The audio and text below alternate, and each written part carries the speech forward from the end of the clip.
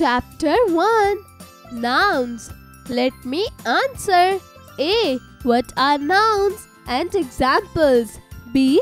Can you tell names, locations, objects in the physical world that refer to nouns? Learning time. A. Parts of speech. A group of words that expresses a meaningful sense is called a sentence. If we study various words, we find that they can be categorized into 8 different places. These categories of words or word clauses are known as parts of speech.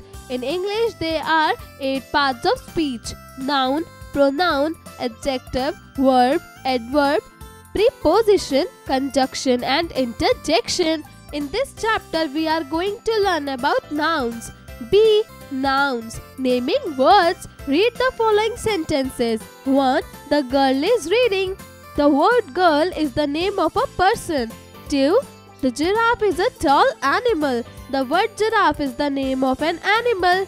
3. This is a market. The word market is the name of a place. 4. She has a toy. The word toy is the name of a thing. In the above sentences, girl, giraffe, market and toy are naming words. Naming words are called nouns. Let's learn. A noun refers to the name of a person, place, animal or thing. Examples: boy, girl, Delhi, Chennai, tiger, elephant, book, pen, etc. Practice time. 1. Identify the nouns in the following sentences and write in the space provided. A. Delhi is the capital of India. Answer: Delhi, India. B. New York is the largest city in America. Answer: New York, America. C. The Nile is a larger river in the Egypt. Answer: Nile, Egypt. D. The elephant is the largest land animal. Answer: elephant, animal. E. The shopkeeper sells rice, sugar, butter and tea. Answer: rice, sugar, butter, tea. F. Kanika can speak English very well. Answer: Kanika. G. A bad workman blames his tools. Answer: workman. H. The postman brings us letters. Answer: postman. I. The earth moves round the sun. Answer: earth, sun. J. My father bought books, pens, pencils for me. Answer: books, pens, pencils. K. Apples, grapes, oranges are fruits. Answer: apples, grapes, oranges. L. The Ganga is a holy river. Answer: Ganga. M. Ruskin Bond is a great writer.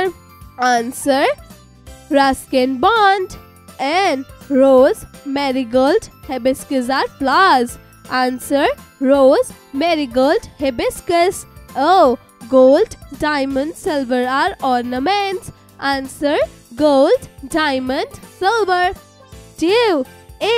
Circle the nouns in the following paragraphs. The sun is shining and the birds are singing, but Rahul is still in bed. Mom comes into the room. Rahul jumps out of bed, brushes his teeth, gets into the bathroom and is ready. Answer: circle sun, birds, Rahul, mom, room, Rahul, bed, brush, teeth, bathroom. B.